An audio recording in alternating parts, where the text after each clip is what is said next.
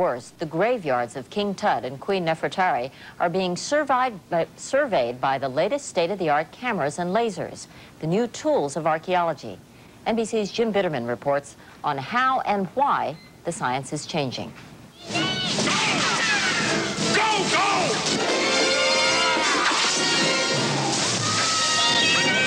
Dr. Indiana Jones may not really have done much for archaeology, but he certainly did a great deal for the image of archaeologists. Nothing shocks me. I'm a scientist.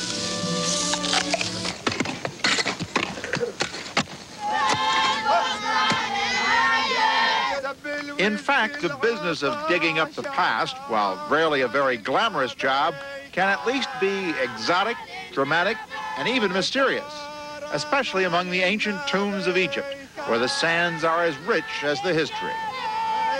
Archaeologists have always liked digging around in old Egyptian graveyards because the dry heat preserves everything so well, but also because the ancients had the habit of trying to take it with them, which means there's a lot out here to dig up. But now the science and the scientists are changing. French architects have been inside the pyramids drilling holes, and Japanese remote sensing experts have been ping-clinking the Sphinx, looking for secret chambers. And this week, with their trusty Black & Decker and high-tech fallout from the space program, Americans, after mere days of drilling, brought back video from inside a 5,000-year-old limestone pit that had been the subject of boundless archaeological theorizing for more than 3 decades. Remote sensing is here, and remote sensing can do a lot of things to archaeology that were not possible in the past. To look at the ground and perhaps see things that cannot be seen by the human eye.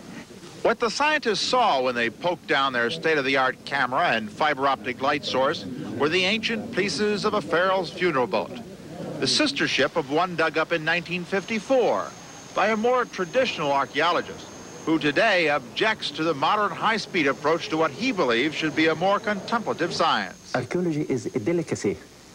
You have to whisper, not to shout. You have to touch, not to grasp. Any progress, Doctor? Finding anything at all? Well, in archaeology, one must have infinite patience. But while delicate, quiet research may be for many attraction enough to dare the curses of the pharaohs, some have always been more attracted by the very interesting possibility of finding fame and fortune in the sand. Is this all there is? Where's the treasure? The gold and jewels. More traditional archaeologists argue that many of the discoveries by the high priests of high technology are not new at all, but were already known, or at least would have been known if research had been done properly. Using old maps and relying on local legend, archaeologist Jacobus van Dyke poked underground for more than a decade looking for the tomb of King Tut's treasurer.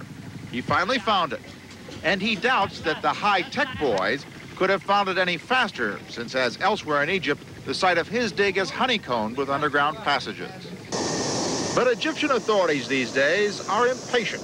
With balloons and magnetometers, they want to map important archaeological sites and eventually systematically probe and drill the sands to thoroughly catalog the treasures that lie beneath, eliminating as much as possible, to the chagrin of some, the chance of discovery. Now archaeology and national heritage must not and should not depend on chances, should depend on science alone.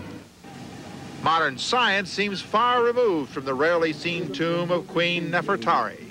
She had depended on the gods above for her deliverance, and yet, 3,300 years after her mummified remains were brought here, it is high-tech powers on high that protect her tomb. The hieroglyphics and wall paintings devastated by humidity, American researchers are studying satellite photos to help find where the moisture is coming from and how it can be stopped. Even water, it seems, can no longer disappear in the desert sands. We'll start on that wall over there. You really expect to find the entrance to an Anka's tomb over there? Well, we didn't expect to find the entrance to the Bronx subway, old boy. And so, with French teams scaling the pyramids to coax forth their secrets, the Japanese directing the progress of their ping-clinking ground-searching radar toward greater discoveries, and the Americans talking about poking a probe under the belly of the long-suffering Sphinx, It seems as if the mysteries of millennia might not survive another lifetime. Jim Bitterman, NBC News, Cairo.